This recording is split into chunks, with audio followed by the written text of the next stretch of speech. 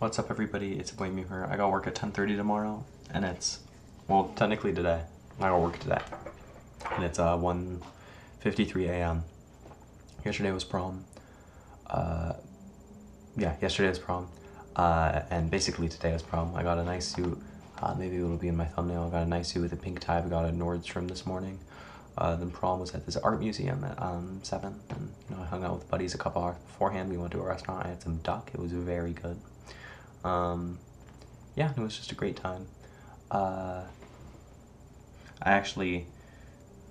first I'd actually lost my ticket, and that also happened with homecoming. At first I lost my ticket, and I was like, "Hey, Dad, meet me here with my ticket. I'll tell you where it is," and I did.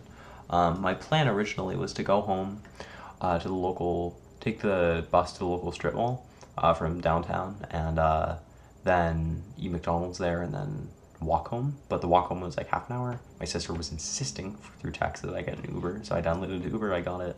I thought I couldn't get Uber because I'm 17, but I'm 18 in 2 months. But didn't even ask for my age, so I was fine.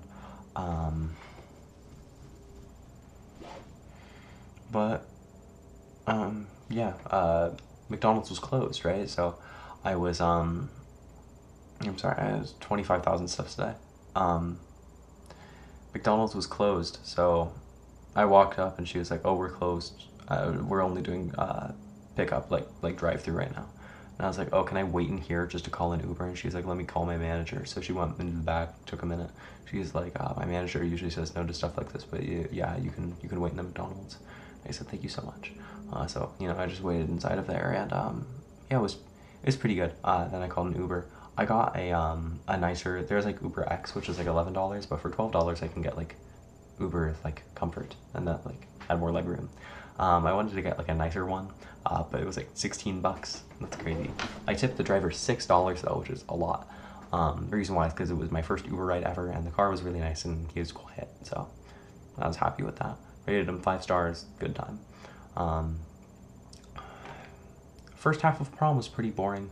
I just sort of looked around at the art because it was at a pretty big art museum, and I hung out with friends for a little bit. But the second half, way more people showed up. Did a little bit of dancing. That was pretty fun.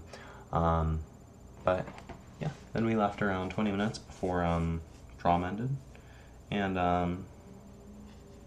yeah, then I took the bus home. You know how that went. Yeah. All right. See you, dude.